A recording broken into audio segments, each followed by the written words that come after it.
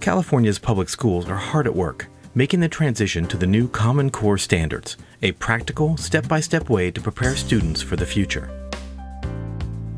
The world is changing. For our students to be ready for careers in college, our schools must change too. The next step is new computer-based assessments that will improve teaching and learning.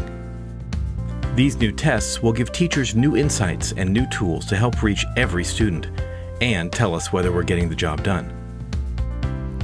Policymakers can debate the pace of change, but outside our schools, in the world of work, there's no sign things are slowing down.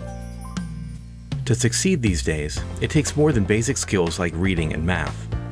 California needs skilled workers who will think critically, tackle problems, communicate, and collaborate, the very skills Common Core was designed for. This is a challenge for our education system, but it's going to take all of us, parents, teachers, administrators, volunteers, and business leaders. But California has always led the way.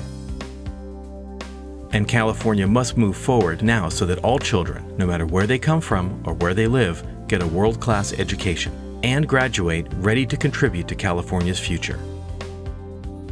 Learn more at cde.ca.gov/core.